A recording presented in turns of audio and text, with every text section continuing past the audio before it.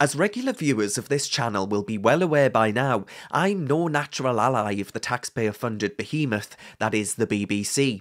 So that's why it might be surprising to hear me fight its corner, as it announces its decision to leave Stonewall's Diversity Champions programme, in which public bodies, finance giants and others strive for a spot on its Diversity Champion leaderboard. Stonewall, in reply, have said that this decision by the BBC to quit will harm LGBTQ plus whatever the other letters are in the alphabet staff, and that the news comes in the wake of organised attacks on workplace inclusion. Bollocks. Here's why the BBC are right to do this. It was all set out in a fantastic 10-part BBC podcast series by the broadcaster Stephen Nolan and his team. There's another compliment for the BBC that you don't hear me parroting often. From 2015, Stonewall decided, right, that it had no further fight to fight. Like St George in retirement, having slayed the dragon, or in Stonewall's case, helped secure same-sex marriage and the abolition of Section 28, there was no further campaign to fight. Section 28, of course, being the banning of teaching of same-sex relationships in schools. They swung their sword hoping for another dragon to slay, but couldn't find one, until the charity decided that it would add to its mission the advocacy of transgender people. Now, it adopted the ideology of gender identity, something which, it has to be said, I think what will be a majority of trans people just want to be left alone, quite like things as they are, just want to be left alone, accepted by society, and basically, having achieved those aims, just be left by groups like Stonewall, who speak for a vocal minority. So, they believe in gender identity as opposed to biological sex. And they believe in that being the determinant factor in establishing the difference between men and women. Now, it comes from the wackery and wokery of academic so-called queer theory.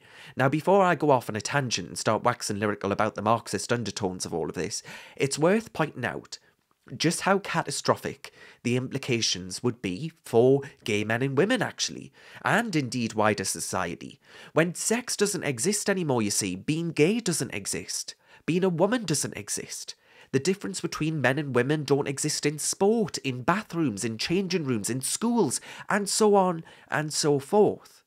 Stonewall have decided that to be gay doesn't mean that I'm attracted to a bloke, the same sex as me, same biological sex, that immutable fact, but instead means to be attracted to someone of the same identity. Now, the implications of this orthodoxy being adopted by the group would go on to have really quite severe implications. And the BBC podcast by Stephen Nolan revealed that other taxpayer-funded institutions had accepted this new gender identity orthodoxy with gusto.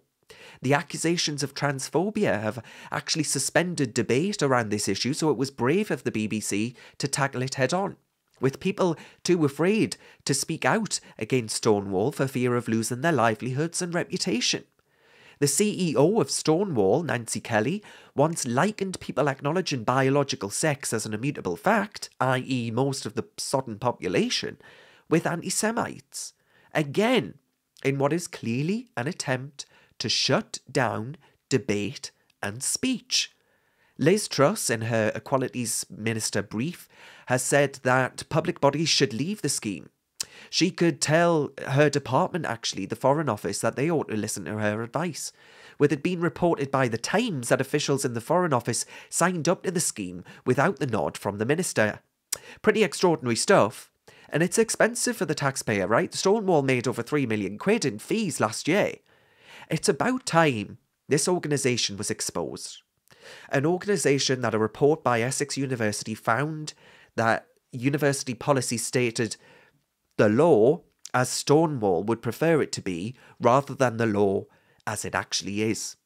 That's dangerous for the organisations being offered this dud advice. Gets you in trouble. Ultimately, as far as taxpayer cash is concerned, we shouldn't be wasting precious limited resources on a group of radical activists that reckon biological sex doesn't exist. That trans women should be able to compete in women's rugby, for example, and so on and so forth. If you want to know how our public bodies went absolutely trans stupid, look no further than Stonewall. So folks, to summarise, to end, to shut me gob, here's to the BBC making the right call, and here's to more public bodies protecting the public purse from gender ideology by saying no to this group and its diversity scheme. I'm Darren Grimes for Reasoned UK. Thank you so much for watching this video. Reasoned is a grassroots organisation that's entirely funded by people like yourself. So if you're in a position to do so, please do consider supporting us by clicking the link to the side there.